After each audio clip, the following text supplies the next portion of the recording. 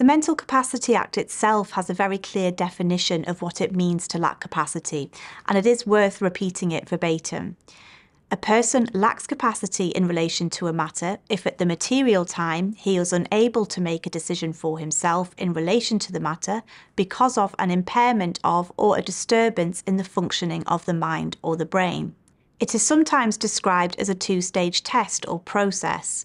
The first stage being the functional element. So is the person able to make the specific decision when they need to? Can they understand the information, retain it? Can they use and weigh it up and communicate it by any means? If they cannot, then you move on to the diagnostic element of the test. So do they have an impairment of or disturbance in the functioning in the mind or brain? If so, then you ask yourself, is that inability caused by that impairment of the mind or brain? Some key points to take away here: that you should support the person to make the decision themselves if they can. The capacity is time and decision specific.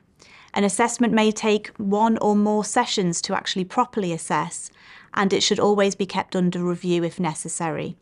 Finally, it should be documented robustly.